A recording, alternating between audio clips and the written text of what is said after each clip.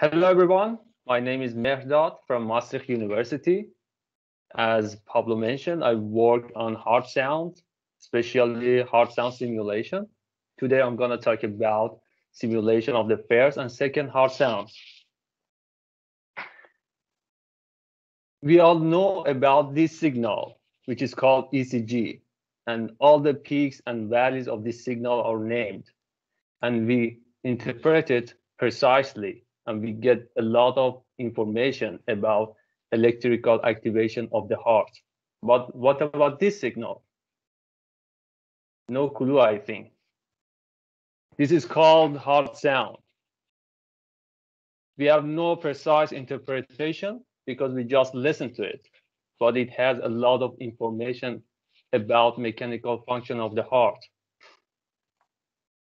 This signal has two major parts. The first part is the first heart sound, and it is described as lop. And the other part is dop, which is called the second heart sound. This signal is a low frequency signal. It is mostly between 10 to 200 hertz. And it changes by physiological and pathological conditions in terms of amplitude, frequency, and timing. So we can use these features for diagnosis and prognosis.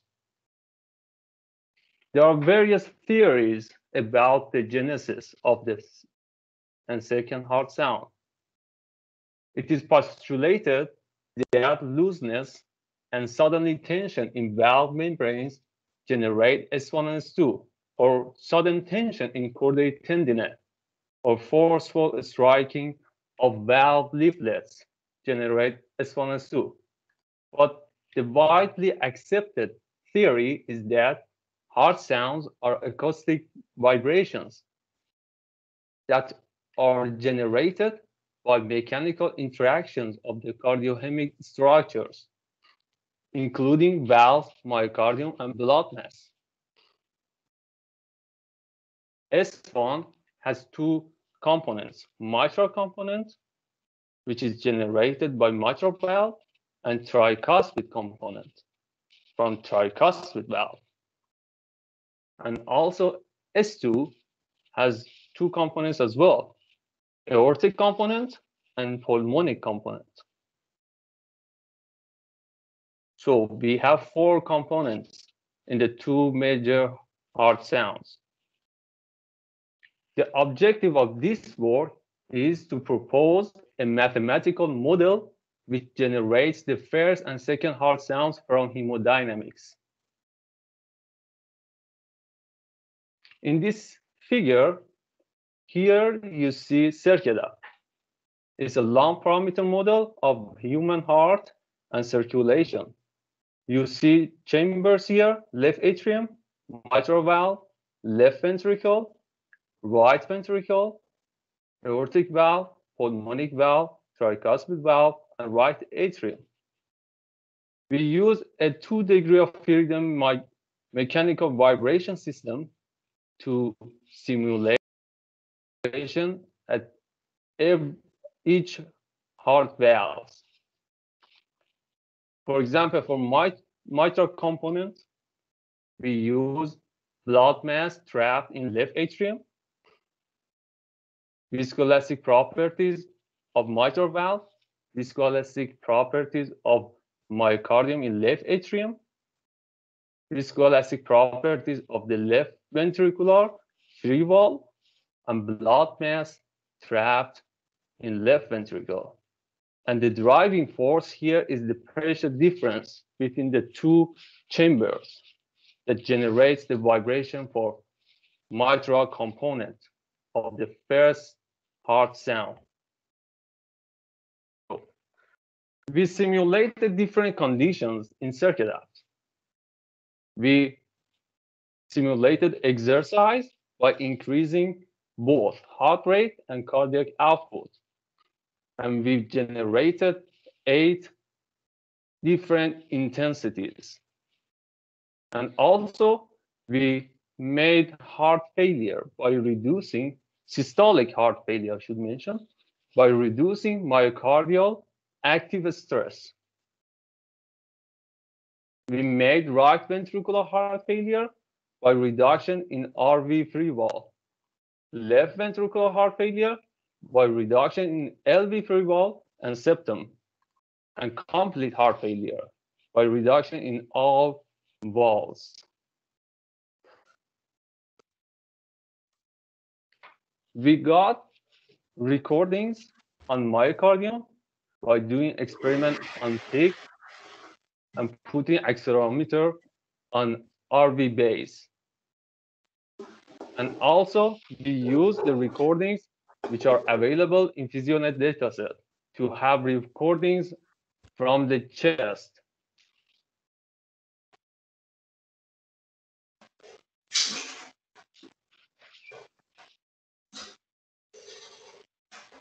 Here, in this figure, you see the simulation data in the left.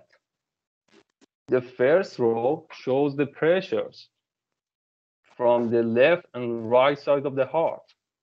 The second row shows you the heart sound, S1 and S2. This row shows the sounds generated in the left side of the heart, and the last row shows the sound generated from the right side of the heart. It is noticeable that the sounds in the left have higher amplitude than the right because of the more energy in the left. Also here we see the experimental data. You see the pressure and heart sounds recorded on myocardium. So we see a similar morphology to experiment from heart sound, from the simulation. Sorry. So in this figure, we see frequency spectrum, the simulation.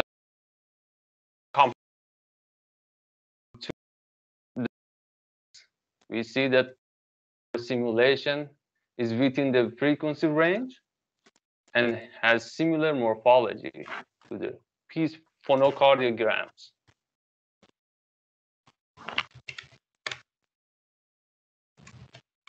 Here, we have 3 panels.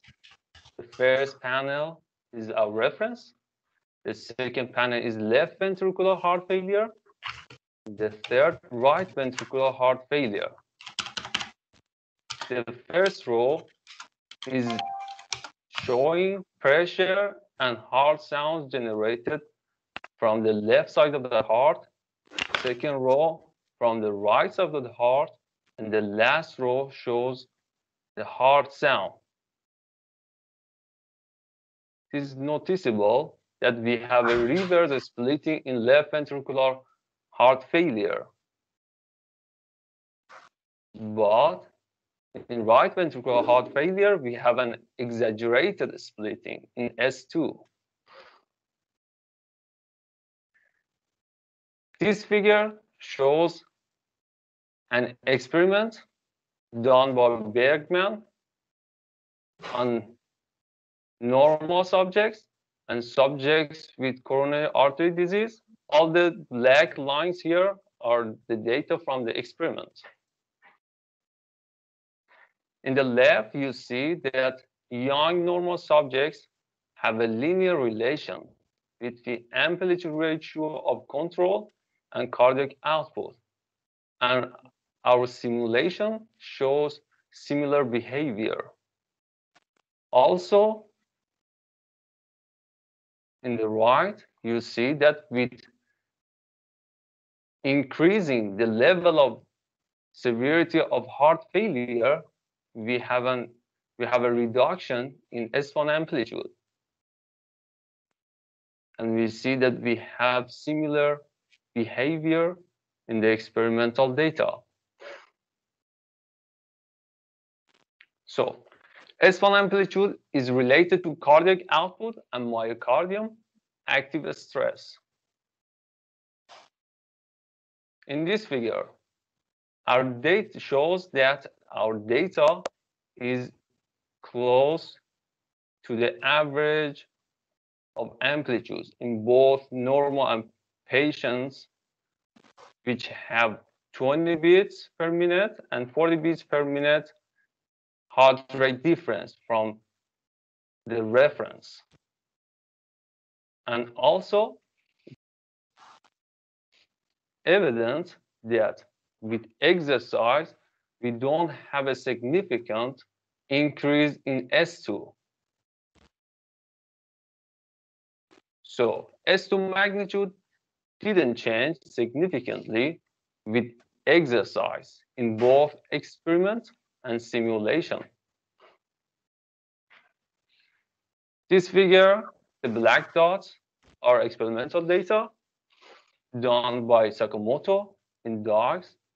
They did infusion of drugs to get various conditions, and they got this linear relation between S1 amplitude ratio of control and LV DPDT max. And this line is our reference data from simulation. As we increase the severity of heart failure, we see that we have a reduction in LV DPDT max, also S1 amplitude. This figure shows A2P2 splitting time interval.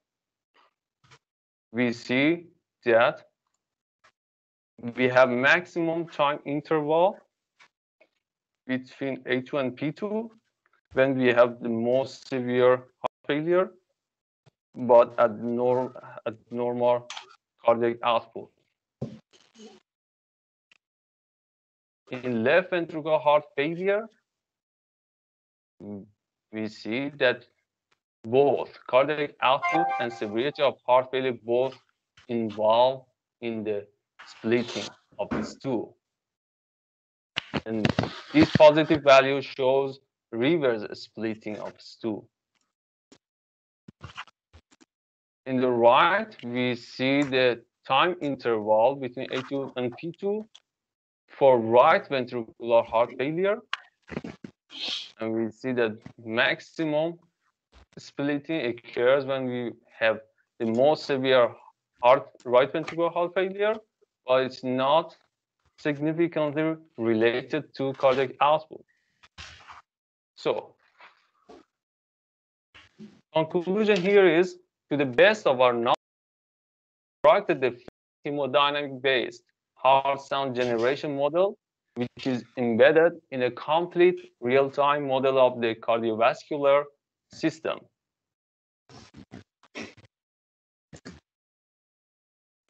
And also, our model is realistic for rest and various levels of exercise, as well as different types and degrees of systolic heart failure. Thank you. That's it from me. Thank you very much, Mehrdad. Audience, this talk is open for your questions, comments, and suggestions. Please engage.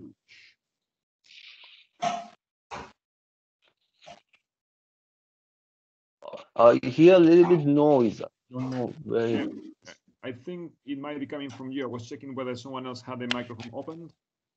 Oh. You are the only one with the microphone open. It was a little bit distracting. Ernesto Thakur, maybe. I'm gonna mute that participant. Yeah, perfect. Cameron. Yeah, hi. Thanks for the very interesting presentation. I'm just wondering whether you see this in the future, the results that you found, whether you can use this data and potentially going forward to help with the diagnosis of some of these diseases that you've highlighted. Yeah. Your question is whether we can do it or not? Yeah. So do you see this being clinically translated and used in the diagnosis? Yeah. That's a nice question, in my opinion. You know, the major step now is to find heart sound is generated, because it was a kind of a century-long question that how heart sound is really generated. By modeling, we can go in depth and see how these relations work. And then, yeah, for different, as you know, for different diseases, they have said, okay, this disease has such a symptoms in second or first heart sound in terms of amplitude or timing or frequency, but all of them are not accurately done by signal processing or by mathematical works. You know, it's just clinical and by hearing. So if we go in this way, in a quantitative way, we can measure heart sounds precisely. We can interpret heart sound for different diseases precisely in the model first, and then in a clinical space. And then we can come up with new features for diagnosis and prognosis of the diseases. In my opinion, it is possible, and it's a direction that we are taking. Great, thank you. Go. Hello. Mehrdad, very nice presentation. I think the work you are doing in Maastricht is very, very nice, Hugo and Philip. I had just one question regarding the location. Where do you measure actually the heart sounds? Because when you showed in your slide number 8, the measure directly, the heart sound was always located in the isovolumetric periods. And when you showed your simulation, the heart sound is always located when the valve opens, both the aortic valve and the mitral valve. Opens or closes? Okay, first in this slide, you see that all the heart sounds are in the between the two narrow traced lines. Yeah. Yeah. Why is that? Why Narrow trace line, you mean the dashed lines? Yeah, because those dashed lines, I guess they refer to Yeah. the valve events, opening and closure of either No. aortic or mitral valve. Sorry, and the sounds are always in between. Yeah. The dashed lines indicate the beginning and the ending of isovolumetric contraction and relaxation time. We get from, and the activation and the activation of the model is the time that we have a backward flow toward the valve. It's after closure, after pressure crossover, both of them. There is a delay between those to the, because when we have a flow, the backward flow toward the valve, the vibration occurs, and that's the time that we have the sound for all the. Then can you go 2 slides to the front where you show your model? Okay, model. No, the other direction. Yeah. Here, model is here. No, slide number 10, I think, where you show the same plots but of your model. 10 here. Yes, exactly. You hear the heart sound seems to be at the beginning, or like when the valve opens. The opening of the valve. Look here, we have a pressure crossover. Okay, and somewhere here, this is the opening of the valve. We cannot say, okay, it's exactly the time. I didn't indicate here, unfortunately, that when is the opening of the valve. But the occurrence of these sounds is the time that they have a back. Okay. Yeah. Yeah, then it's cool. Thank you. You're welcome. Thanks. Carlos.